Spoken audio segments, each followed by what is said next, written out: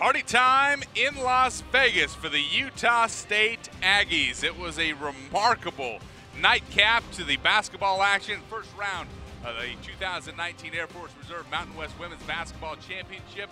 The game of the day just finished. Utah State tops Colorado State 62-59. I'm joined here on stage by the Aggies of Utah State head coach Jerry Finkbeiner, Eliza West, a junior, and Shannon Dufficy, also a junior. Coach, let's start with you. You guys build a sizable lead a couple of times, but credit to Ryan Williams' crew. CSU battled back multiple times, closed it to within a French fry there. You guys really dazzled the fans here, got it close, but you guys came away. Credit to Colorado State the way they played. It definitely was, Jesse, and it reminded me of a throwback about 4 years ago when we were a really low seed and they were 1 or 2, and we took them down to the wire. And you know, it's tournament time, and it's about how many W's, but not how pretty it is, but how many W's there are. And Colorado State did a great job isolating our defense, and just one-on-one game, kind of like the old Magic Johnson style, and we just could not stop it. Their kids, number 23, number 35, just really did a good job in isolation plays, as we're seeing right now on the tape. That's just kind of what happened all night long, and we're a little bit smaller at the guard, and they took advantage of it.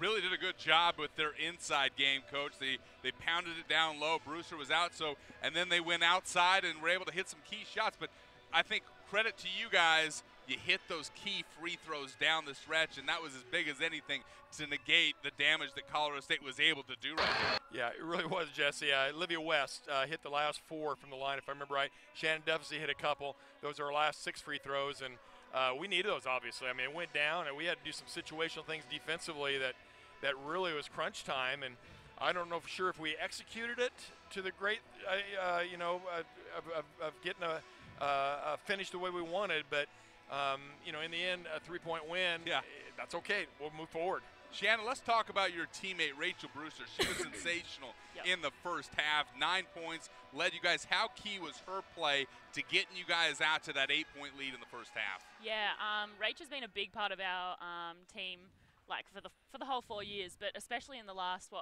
or 5 games, she's really picked up her game. I think it's got to her that this is her last, this is her last go, and she, like, credit to her, she has really picked up, and she has been a big influence on our team. She's like a leader and shows us on the court. So yeah, she really had a big input into our lead there.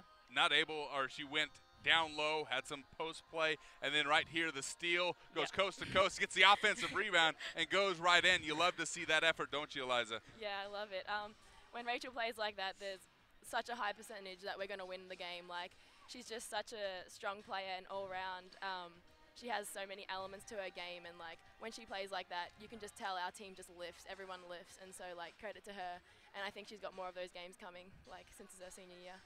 Jerry, let's talk about third quarter. Colorado State takes their first lead of the game, and then you guys go on a 13-0 run to seize it right back. You get all that momentum back. How'd you get that done? Good question. I'm going to watch tape, Jesse. Let's watch right here together. Okay, let's watch. I know, basketball's all about momentum.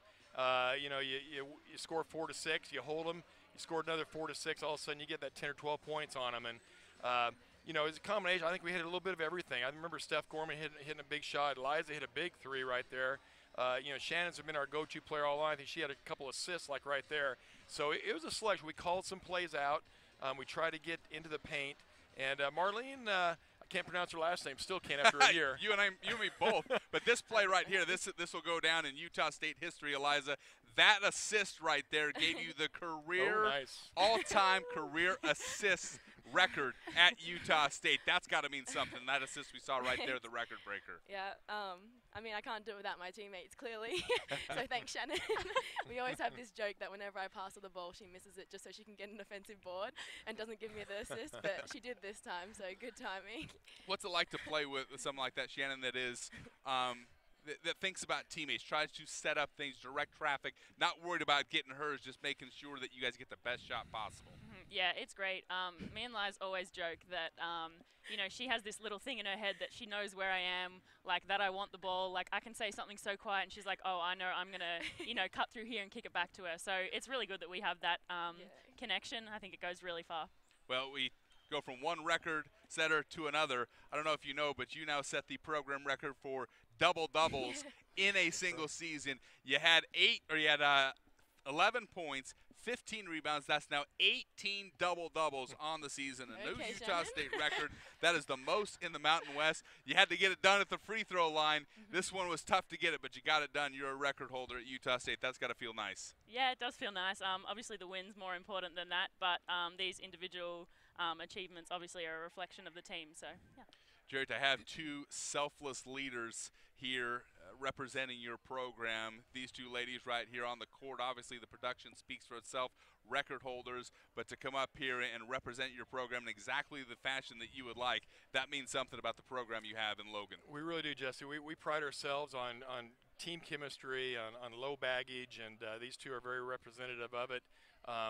We've lost a lot of girls that transfer last 4 or 5 years. These girls have hang on to it. Rachel Brewster, Deja Mates are 2 seniors, and starting now through developmental process, is starting to kind of reward ourselves to it. And you know, postseason's all about it. I think tonight we'll just kind of got a little bit of the wrinkles out of the way, I hope. Wyoming's going to be a little bit tougher tomorrow night, but we're going to definitely savor this game for a couple hours, then get ready for Wyoming tomorrow. Well, let's talk about Wyoming right now, if you don't mind. Sure. You guys taking on the Cowgirls, a team that had a great run. Talked to Coach Legursky last night, and this team even surprised him at how well they played. You saw them twice. You got them once. What's the secret to playing with the Cowgirls? Well, I'll tell you, it's going to be a close one.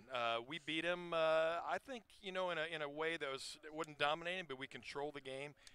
They beat us the same way at their play. So now we're on a neutral floor. Everything's even. Really respect their three-point attack. Coach Joe does a great job with the continuity offense.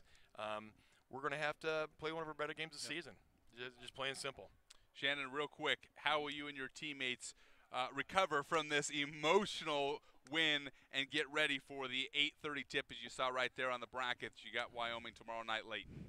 Well, definitely, as Coach said, we're going to, enjoy the moment for a couple of hours, but yeah, it's tournament time. We knew that, it's one game after the other, quickly get in, a recovery session, and then it's back to film and, focus on the next game. All right, we'll take one last look at the bracket as we send these ladies and Jerry Finkbeiner on their way. We'll reset what we saw here today. We're going to look ahead to tomorrow. We had Nevada winning today. We had San Diego State winning today, and Utah State. Appreciate you guys.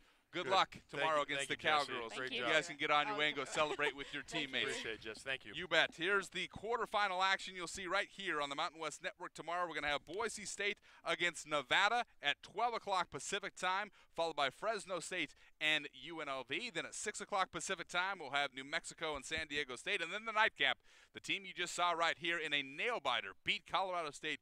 Utah State will take on Wyoming in the 3-6 game at 8:30 Pacific time. Let's take a look at the final stats from this game that saw Utah State beat Colorado State. Your final here at the Thomas & Mack Center in Las Vegas, 62-59. Here's the numbers: a 3-point victory, very even throughout. Saw multiple runs by both teams, 50% from the field for the Rams, and the Aggies' 3-point percentage tilts a little bit in Colorado State's favor. That's a big reason they were to come back in this game, but the post play was outstanding behind Dufficy and Brewster for Utah State.